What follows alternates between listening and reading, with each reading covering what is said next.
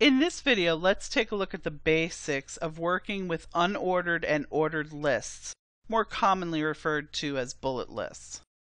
We'll start by going over to the Insert ribbon, and then we'll insert a basic text frame. And let's go ahead and drag it down to the document page.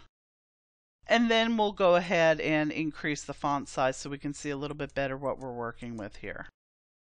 Now, once you have the text frame on the page, you can start building your list. We'll show you one approach to doing this, and then you can go ahead and play with it on your own.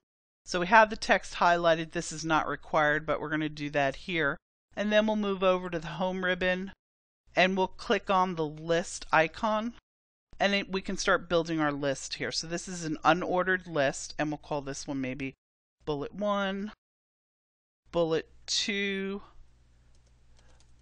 Bullet 3. And at the end of each line, I'm hitting the Enter key so that it will go to the next bullet point. And you'll notice here that we're using a certain image for the bullets themselves. This is based upon our system style. You can always swap these out. You also have the ability to go ahead and go over to your Settings tab, and then you can go ahead and say, well, for the list style type, maybe we want to go ahead and choose something else to use for the bullet itself. Maybe you want to have an ordered list, so you swap over to numbered. You can also go ahead and maybe have a circle. Maybe you want to go ahead and have a square. You can use lower Roman. You can use upper Roman.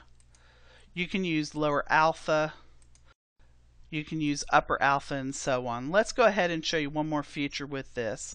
Let's go ahead back to the bullet itself, and you'll notice that we're using just your standard bullet point.